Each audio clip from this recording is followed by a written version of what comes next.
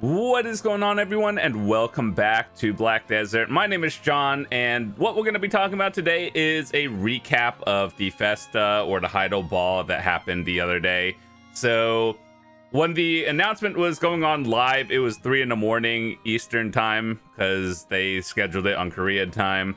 But that's okay. I wanted to talk about just basically all the things that I thought were interesting, and I guess things that more players would be interested in. So as a recap, on July 26th, the Land of the Morning Light comes out on console, which I think is pretty cool. And I actually talked to some console players, and apparently they don't have the Eternal Winter region yet, and they're getting Morning Light first. That's kind of interesting, but yeah, I thought it was really good. I wish the cutscenes were skippable if you guys have watched my playthrough, but that's just like a minor inconvenience. But yeah, I'm glad the console players are getting it this month, and yeah, what's next? So, as we all know, we have an event going on soon. So for all of you who have gotten the Rocking Horse event, basically they're giving everyone a free tier 9 horse, and if you don't need a tier 9, you can get those mythical sensor thingies, which allows you to go for tier 10 horses. And they also announced at the same time the tier 10 Doom horse, which I thought was pretty unique.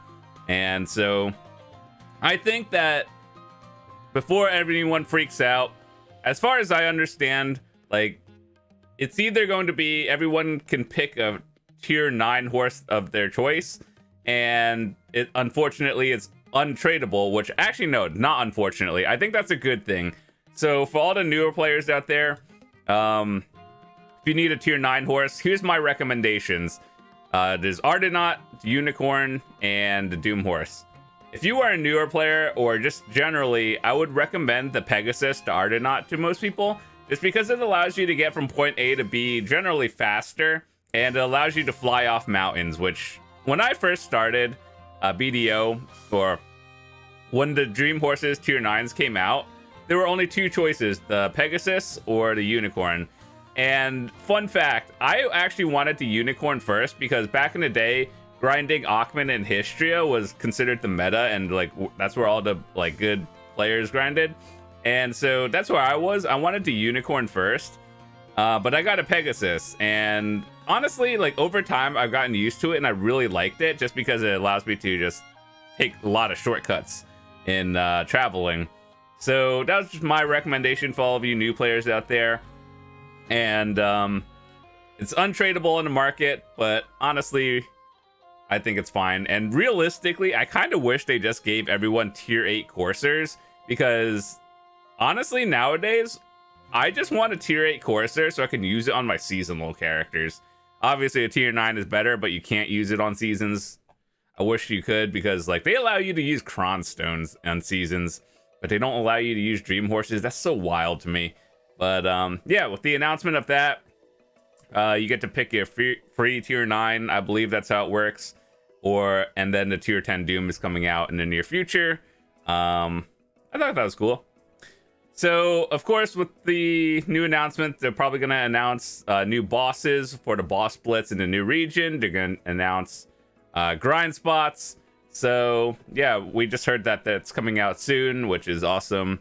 Could always use a change of pace grinding in different areas. And I've honestly, for the past like 6 months, I've been grinding the 3 same rotations of Histria, Hex, and I think like, I don't know. Those are the 2 main, and then I just have like random of the third.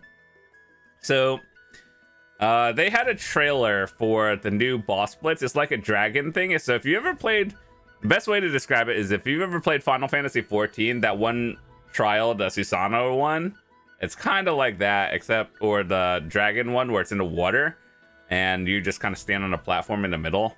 If you have no idea what I'm talking about, it's fine. It's just like you stand in the middle of dragon boss, go around in water, and you do something. And then, as you know, with the FESTA, they have new login rewards, so we get to have another 15 of these. I believe this is actually, someone said it's like a 300 fail stack from the Origins. Like, I think they're increasing it or something. But I just heard Origins and then 300 fail stacks. So if I put those two together, they're probably increasing it. Right now it's like 230, and I think they're just raising it hard cap. I believe that's how it works. But either way, we get Origins, and then you get to make another 230 stack plus the Valks and everything. So that's always good. One of the biggest announcements they made yesterday, or not yesterday, whenever the event was going on, was that infinite pots are actually going to be sellable. And that actually surprised me. So the reasoning was that infinite pots are easier to get. Well, it is easier to get nowadays than before, but being able to just sell it on the market is wild to me. Like, I always thought these were considered rare items and like unique ones, but I guess they don't put it on the same level as like need versus nice to have. Like, for example, the compass, the archaeologist map, the rich merchant ring, those are all very nice to have. But the infinite potions, as the years go on and they keep introducing like higher end spots, I think infinite potions are becoming more mandatory. Well, at least a health potion is anyway.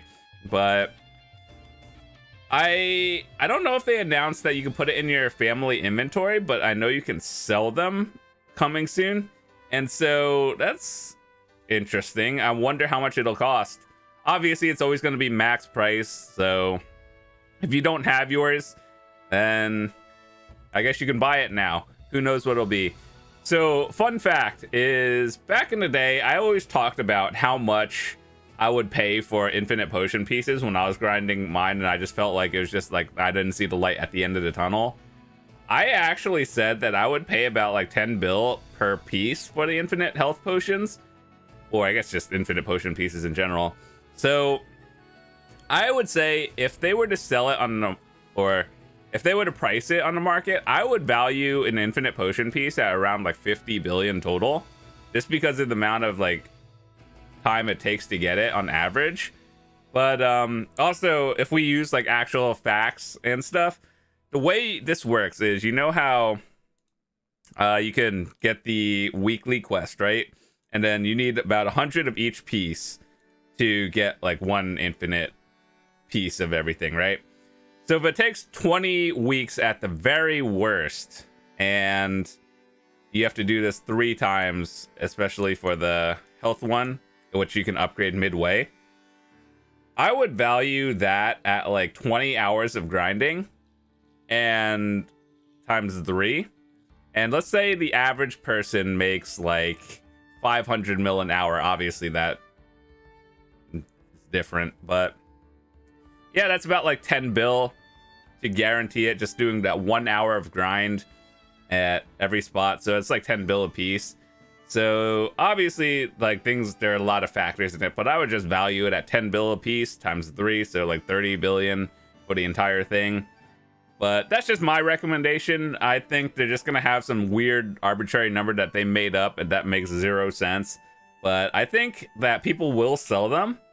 It's just that they're probably gonna add some weird price. It's gonna be like, oh, you can sell an infinite potion for 10 bill, and then people are just gonna be like, is it worth it? I guess so. I don't know. Either way, like, over the time, because over the time that we had it, I had my 2 potions, and then I actually made 2 different. Oh my god, where are they? Yeah, so like I have actually 2 different sets for both the health one and the mana one. So I don't know. Will I sell it? Maybe. There's a possibility depending on the price. That's cool. But yeah, I always thought that these are supposed to be unique items that you would have to get yourself, even though there's like a guaranteed light at the end of the tunnel now. But it is what it is. And next thing they added, which I thought was interesting, was a 300 versus 300 PvP. And as we all know, Siege is not great right now, even if that is like 100 versus 100 versus 100. But then they're adding like 600 person PvP, which I'm definitely going to try it when that happens. But I expect like the thing to be running at like 5 FPS when there's like everyone fighting in one area, and I'm just going to get disconnected and throw out one ability. It's going to do no damage and then crash. But hopefully they actually take some proper measures for this. Like, the way I think it should work is, like, you know how on Node Wars and Sieges, it happens on the first channel of everything? They should have a dedicated channel exclusively for, like, when PvP happens. And it's, like, a separate from all this one. And then, like, people, for example, who aren't participating in war can't even access the channel while it's going on. That might be, like, a big thing. So you know how if you go into the LVO realm right now, all the NPCs are basically gone, right? They should do that for large wars. That way there's less things to render and load on the screen. So, and then have it a separate channel and a separate, like, area overall. That might help, but I'm pretty sure, like, when 600 people on the screen throwing out abilities and everything, if you're playing on, like, anything that's higher than low settings, it just might not work. But who knows? And maybe I would love to be surprised by how they optimize it. And yeah, who knows? It might be interesting. And then they announced the Maegu Awakening, and I don't remember when the release date is, if there is one, but they kind of just teased it a little bit. So yeah, Maegu Awakening. We've been waiting many months for it. Hopefully it's pretty good. Everyone knows that Wusa got Awakening also, like, what was it, 4 or 5 months later? And then, so Maegu is probably right around the corner, and hopefully it's good. Maegoo's getting nerfed, and, well, it did get nerfed recently, and so I hope they make the Awakening somewhat competitive. And they're going to be doing a lot of boss changes and balance changes for various classes, and adding new bosses, which I think are pretty cool. They're also adding new or revamping some nodes, or all the nodes and workers system. So anyone who actually follows this pretty carefully, I think a lot of all the nodes and everything are going to be changed in the future, which I think overall it's time for a rework for the node system. One thing that I'm going to be talking about in another video when we get to it is, you know how these workers happen, like, they go to level 40 now. And at level 40, you can select them and put their drop-off point to a certain storage. So, like, let's say you have someone working in, like, X place. You could have their item drop-off or materials be in a certain town, which is something I think is really good. And then they're going to be adding, or just removing, the level limit on pets. So, like, you know how it takes level 10? I believe they're just removing that part. There's still going to be tiers, but they're just going to remove the time it takes, which I think it's overall a good thing, because, like, let's say you're a new player and then you get a new pet, right? It's cool, but you still have to take the time to get it to level 10 and everything. And so I think that's kind of the annoying part, because you have to leave it on agile and then just feed it every few hours just so it levels up. But yeah, I think it's an overall good thing that they're removing the level system for pets, but there'll be, like, tiers that, like, the way it works now, like tier 4 or 5 and all that stuff. I think that's fine, but just the fact that you can use your pet effectively at tier 1 or, like, level 1, I guess, is a good thing. So speaking of pets, as you guys know, the FESTA coin event is going on, and I made a separate video. I'll leave it in the description of what I would think are priority items to get. Now, in the end, I would recommend getting all the 1 quest per family ones, and then obviously just getting everything you can throughout the event. But there's one where you can get a fantastic dragon surprise, and basically it's this item right here. Basically it's a random box where you get, like, a tier 1 to tier 4. Chances are you're gonna get a tier 1 realistically, but definitely something to look into. And you know what, actually, let's open this box right now here in live. I don't need pets in this game. I've had mine for quite a while, but it's not the, unfortunately, it's not the dragon pet that you get from Garmoth, right? That gives HP. It's just a random standard one that you get off the cash shop. I mean, if a pet is a pet. If you're not min-maxing your pets, it's fine. I wouldn't recommend most people to min-max, because that's a huge money sink. So overall, I guess I would just say getting a free pet is good. Let's open it. Let's open this at 22.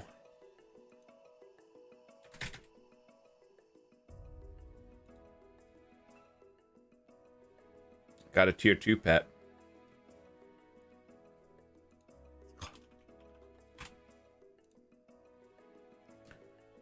Let's see. So it gives combat XP. That's pretty good, I think. And followed by gathering. That's not bad, actually. That's a pretty good roll. Like the one by default, I believe everyone gets combat XP, which is always good. The way combat XP works in this game is not what you may imagine. So as you guys know, there's like percentages, right? Now, the way it works is it's additive, not multiplicative. So like, let's say you are using your 530% scroll, right? And then you stack it with a 200%. That means it's 730. And then when you get to 5% extra from the pet, that's an extra like 4 or 5%. It's not a lot, but just want you to know it's not like you're getting 10,000% XP or something. It's just additive. So 5%, really, you aren't going to see a difference. But either way, it's nice to have. And it's a free pet, so just take it. And yeah, there's a few more other things that they announced, I believe, for console. But I think that's realistically the things that mattered to most people. I guess in like the current stage, more for like the mid-tier to end game players. I think those are all the highlights. The ones that really shocked me were just the infinite potions being sellable and the free tier 9 that's coming out.